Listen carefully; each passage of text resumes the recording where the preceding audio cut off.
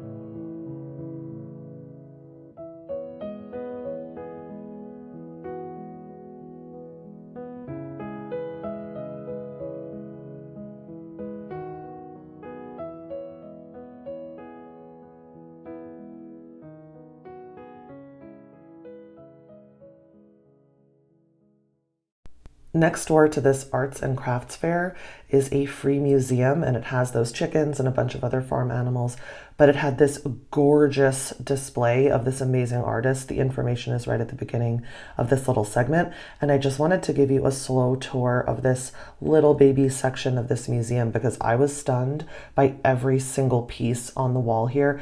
It was a lot bigger of a display, but I just wanted to take you through the beginning part because I was with my friend and we were on our way to lunch and I didn't want to take up all of her time, but I just couldn't walk away without showing you this. I really hope these super vibrant colors are coming across because it was a huge part of the sort of face punch that I got from this gorgeous display. I loved the mix of sort of animal elements. Some of the eyes had fur around them. I don't know, it was just stunning and it made me want to look up that artist and find out more. So here's the first thing I got, was actually this free. It's kind of an art print, but it's that person's business card. And I want to look her up because she had really cool stickers. I'm just taking out all the business cards of all the ones that I took because I really loved any of the stores that I stopped, or booths that I stopped at, that I took a business card for. These are the two patterns for the two bandanas that I got for my dog Tuffy, and obviously there will be pictures of him modeling these later on. They're double-sided. I loved that these little eyeballs were glow in the dark. They're so cute. And then this one just had the cutest Halloween pattern, fall pattern ever. All of these little animals are so cute. And one of them reminded me of Tuffy, and of course it had owls, so I had to get it. And it's also reversible, so the non-Halloween side you could use all year round. And this is the card for that company. The lady who was working there who founded this was so nice. She was so cool. She used to be a vet tech, and she told me all about how she designs these, and I really loved it. The bag, the mushroom bag that I'm using was from this one, and I love this bag. So the inside is actually made of the same material that hospital sheets were made of, and reusable diapers. So you can actually use this as a garbage can or as a garbage bag, even in your bathroom. And that's my plan for it. But I also used it to hang on my bike when I was coming home with all this stuff. Those earrings were free. When I got a hat, the hat's in the car, so you won't see it, but it's just a plain old green baseball hat that has like a wick-away fabric that I really loved. And I'm obsessed with that mushroom pattern, by the way. It's really inspiring me to want to get in my little art studio and paint some mushrooms. This is who I got the next thing from. This was the first booth that we went to where we spent so much time with those aspen bowls and all the aspen patterns. And I saw this bowl, and I know my husband thinks it's an ashtray, but it's obviously not an ashtray. It's a water cup for my art studio. I'll use it with gouache and with watercolor. She said I could use it with acrylic too, but I probably won't just because it's so fancy. But I just love these colors and I love everything about this, and I just wanted it in my studio. And I didn't want to leave that booth without something to take home from it because everything was striking me. And I thought the little aspen cups were a little too small, but this one would be perfect for swishing water around. So that was my haul. Here's little Tuff in his little outfit. I think he looks so cute, and he didn't try to get it off. He didn't shake it off. He just let it sit there. So I highly enjoyed going to that, finally actually getting to experience it myself instead of just working a booth and just seeing a couple of things when I went to and from the bathroom working the booth. And I hope you enjoyed coming with me. If you did, please remember to leave a like, check if you're subscribed, and if you're not subscribed, I would so appreciate it if you would subscribe and comment with what you would have gotten. Until next time, remember, create something cute.